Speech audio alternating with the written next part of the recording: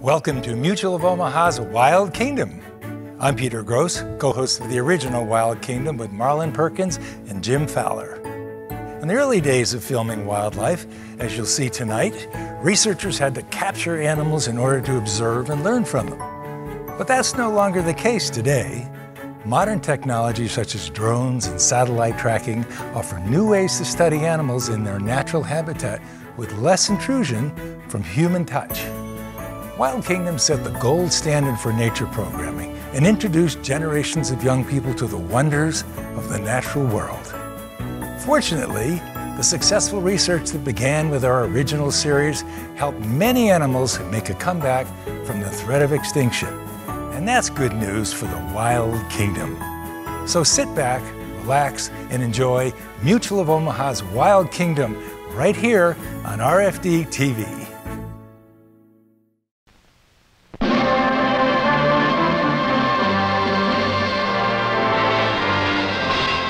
Mutual of Omaha's Wild Kingdom is presented by the company with coverage for everyone.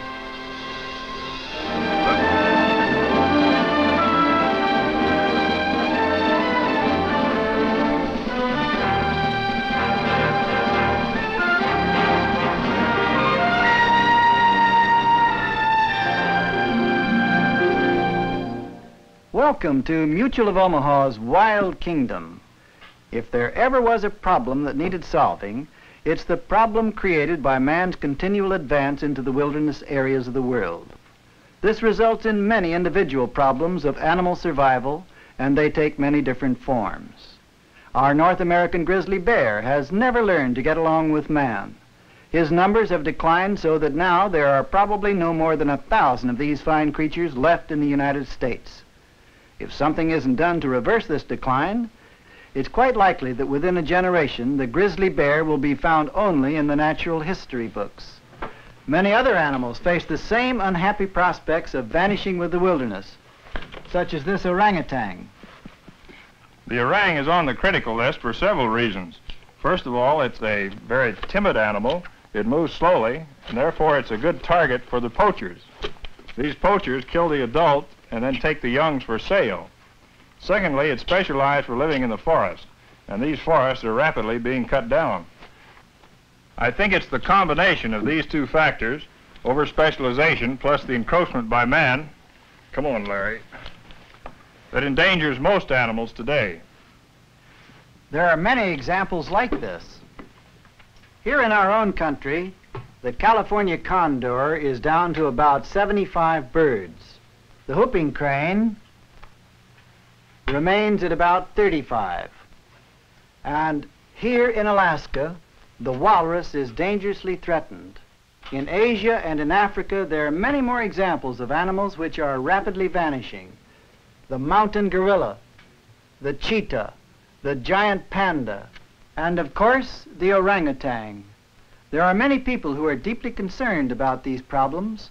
One way of acting is through life history studies and research programs. Jim and I took part in such a program recently in Florida. We were in the Everglades with wildlife officers of the Florida Game and Freshwater Fish Commission conducting a study on alligators. Jim took the observer's seat on a swamp buggy designed for travel through mud and water. My job was to locate an alligator hole from the air and by radio guide Jim and driver Tom Morris through the tall grass to the exact spot.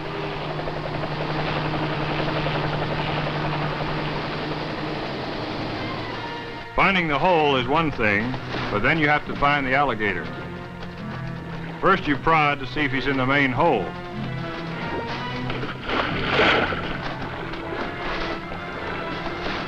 It's a good thing he wasn't, or I might have ended up with one leg shorter than the other. If he's around, he'll probably be in one of the side tunnels. By pushing a rod through the muck, George Eddy found him.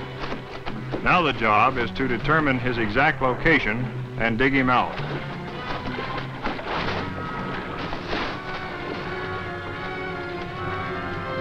It's best to test occasionally to find out where the head end is. By the looks of the way he bent this rod, he must be a big one.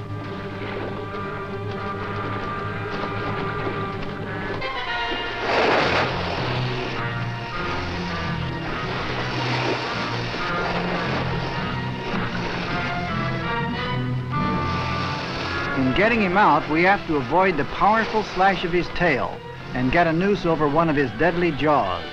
And one rope isn't enough. With 2 ropes, we can hold him between us. Now the trick is to close his mouth so we can get a rope around both jaws. The stick will start it, but the most effective way is for someone to grab the front of the jaws with his hand. It takes a strong, steady hand for this assignment.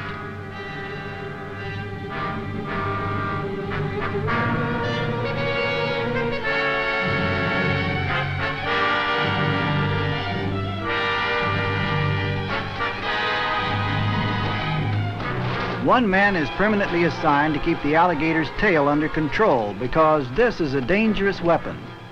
By tying him to a long pole placed along his back, he's completely immobilized. This fellow is being prepared for a trip. He'll be transported a distance of several miles from his hole and then released. We do this to find out how far from his hole he must be taken before he will not return. He'll be much quieter and therefore less likely to injure himself if he's blindfolded for his trip. It's also much better for the animal if he's moved as rapidly and smoothly as possible. A helicopter is just the answer for this. Many animals have homing instincts that we still don't fully understand. What if we later find an alligator in the same hole? How can we know if it's the same alligator or another one that's moved in while the owner was away? To solve this riddle, a system of tagging's been worked out. Gary Phelps, using a tattooing device, impresses a number on one of the large scales of his underside. In this way, a permanent individual identification mark is made.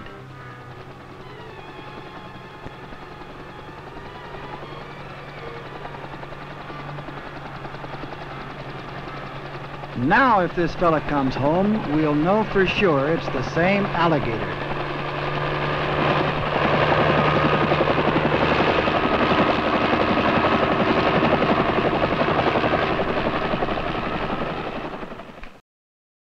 This little guy is doing quite well. According to our records, he's growing about a foot a year. It is important for us to learn as much as we possibly can about alligators because the alligator is specialized for living in or near water and is always in more danger of vanishing than the animals that live in the drier areas. This is because the environment of water is more changeable by man and by nature. Jim visited an area in Africa that is in many ways similar to the Everglades. But there, the animal in danger of vanishing was not a reptile, but a rare antelope that has become specialized for water living, the red lechwe. The lechwe is in danger partly from becoming specialized and partly as a result of a local native custom. It used to be when the young man of the tribe married, he had to kill a female lechwe and present it to the father of his bride. As a result, lechwe have become quite rare in most parts of Central Africa and are now found only on the floodplains of the Kafui River in northern Rhodesia. The herd is on private land of Lochinvar Ranch. The ranch cooperates with the government in allowing game guards to be stationed there to guard the lechwe. This has been a year of drought, and food and water are scarce. The lechwe, though, are strongly territorial and are reluctant to leave their territory even when it's overgrazed. Since the natives have been stopped from killing the females, overpopulation has become a serious threat. To help solve this problem, the movements and habits of the animals are being studied, and growth records are kept to determine the number of lechwe that a given grazing area can support. The schedule today called for us to cut a young lechwe out of the herd and catch him.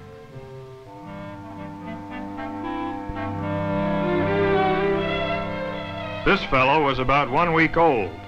Since this is a year of drought, we wanted to compare his weight with that of a week-old lechwe born in a good year.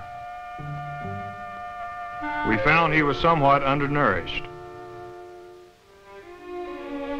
His measurements, though, were near normal.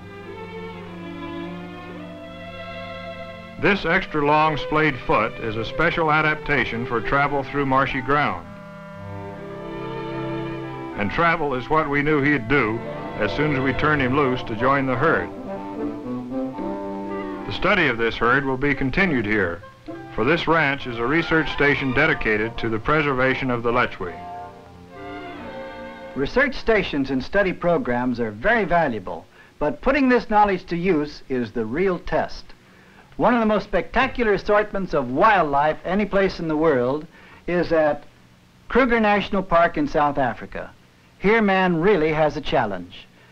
And one of the greatest challenges of all is fire. A game guard reports the fire to the park superintendent. These men must constantly watch for poachers who set fires in order to stampede the animals and kill them. Firefighters are dispatched and they go to work immediately around the perimeter to contain the fire and keep it from spreading throughout the park.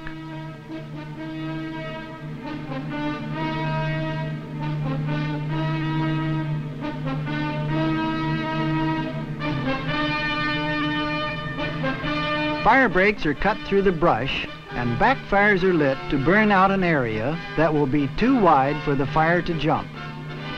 Most of the animals escape. The real damage by the fire is the destruction of the plants and grasses the animals eat. The game guards in Kruger Park ride fence on one of the longest fences in the world.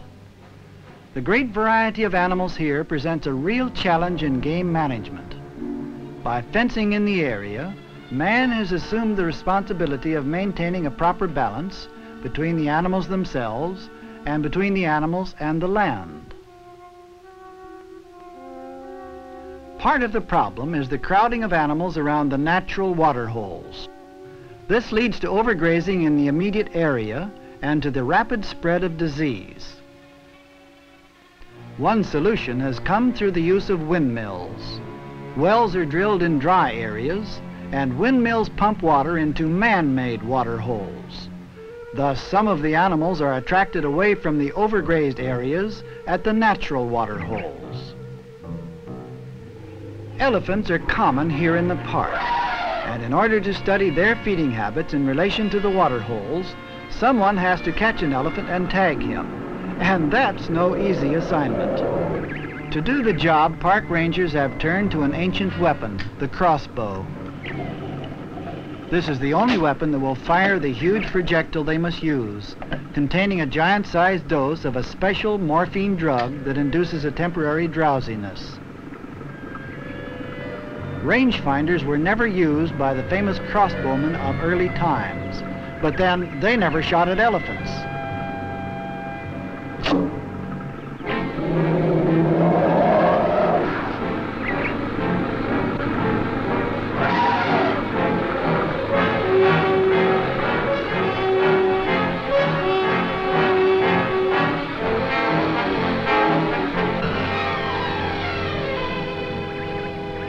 The drug acts quickly, and the rangers go right to work, taking a blood sample and tagging an ear. Tests of body functions will give close to normal readings, since the animal is merely drowsy and not unconscious. An elephant's knee makes a pretty handy perch when you want to measure his heartbeat. This information helps in studying the effect of the drug. The elephant will soon be back with the herd, unaware that he is contributing to the game management program in South Africa's famous Kruger Park. In spite of the odds against any animal surviving the advance of man across the earth, there are a few that are actually increasing their numbers and their range, such as the possum, who formerly lived only in the southern part of our country, but today ranges as far north as Canada. I suppose he gets along so well because he can eat just about anything, and he raises a large number of young each year. Because of this, he can adapt to almost any situation that comes up.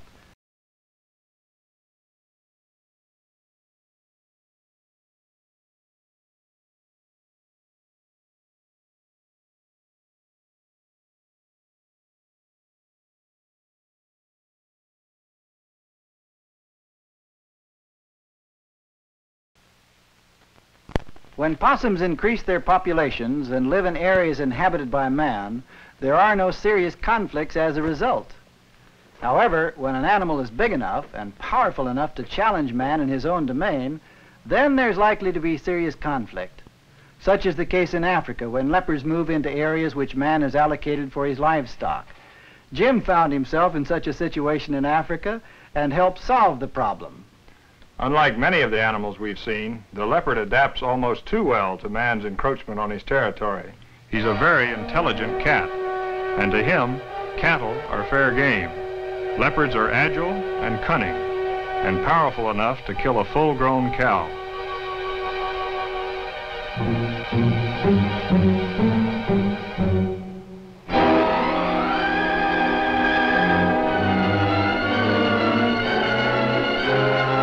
I was introduced to the problem when a leopard began killing livestock on the ranch of a friend of mine in Bechuanaland. At the request of conservation authorities, we decided that instead of killing the cat, we'd try to trap him and move him to another area. The next time the hungry killer returned, we had a free meal waiting for him. A goat he had killed on his last visit to the ranch. Getting him to feed on this carcass was the first step of our plan. He's an excellent climber, with claws that serve well as climbing hooks. A leopard often places a carcass in a tree, as we did this one, so it'll be safe from other predators. Before eating it, he pulls it down to the ground.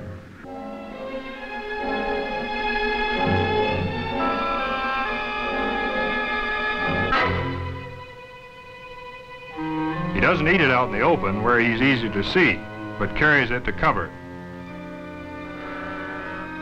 So far, so good. He doesn't know it, but we're going to give him several free meals, so that this will become his favorite eating place. His big canine teeth are not only good for killing, but also for ripping the meat apart.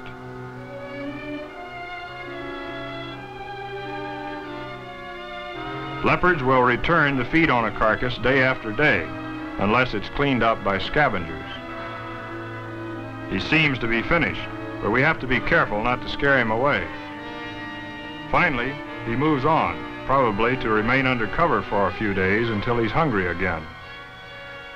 We're hoping some of the carcass is left uneaten, because it's necessary for the next stage of our trapping plan. We approach cautiously. He might double back. He's left about half the carcass, so now we want to get him used to the idea of eating it near a man-made object. First, it has to be staked down so he can't drag it away.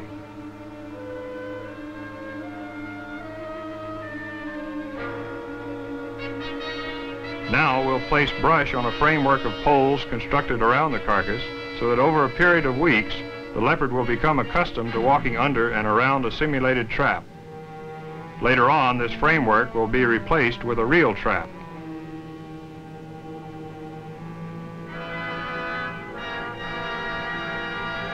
After allowing the leopard a few days to get hungry, we return to see if he's been feeding on the carcass. Again, we have to be careful he isn't nearby.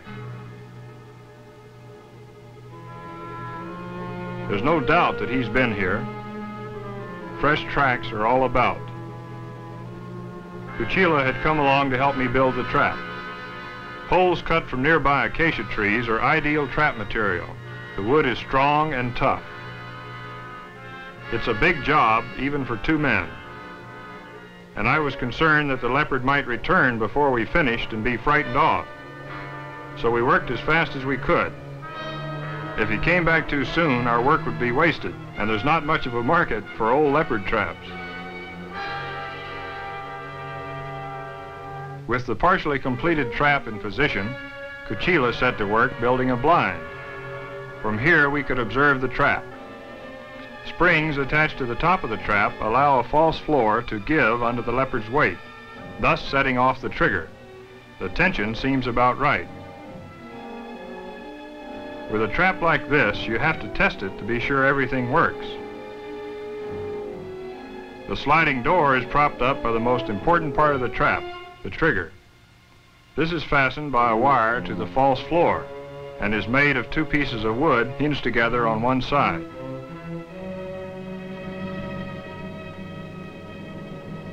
Now I'm going to play the part of a leopard. This calls for a bit of caution. That door is heavy enough to break a man's back. When my hand touches the floor, I'm trapped. It's a good thing Kachila was there to let me out. All we need now is a cooperative leopard and the right bait. A special compartment in the back of the trap will protect the bait, a live goat. The leopard will go after live bait instinctively and not be so aware of the trap. The bleat of the goat will attract the leopard from a distance.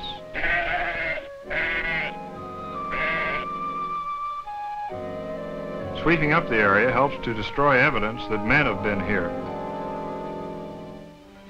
Now there's nothing to do but wait. On the third day, I suddenly saw him in a distant tree.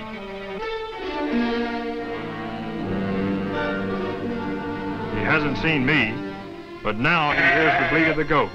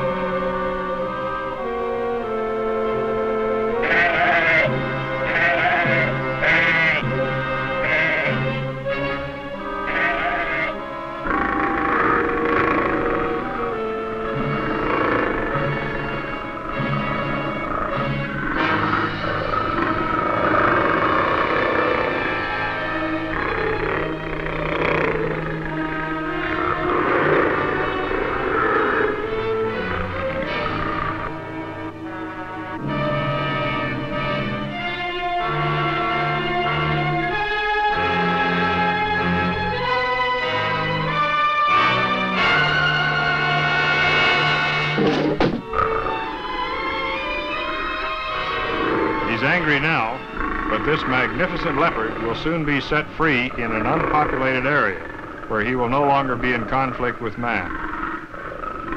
Jim, it's always gratifying to me when I see men making the effort to solve a problem like this by trapping and moving the animal rather than killing it. Because the leopard is really a beneficial animal and plays an important role in the balance of nature. This is the proper way to do it. Do you know what the word wilderness means?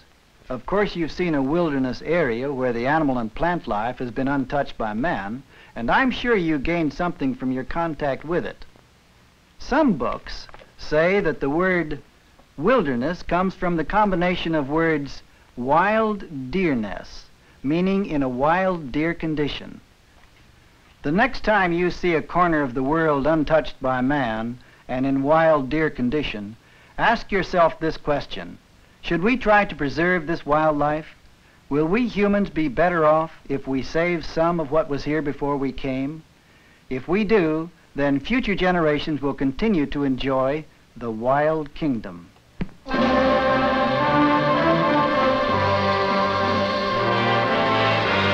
company with health insurance for people of all ages has presented Mutual of Omaha's Wild Kingdom.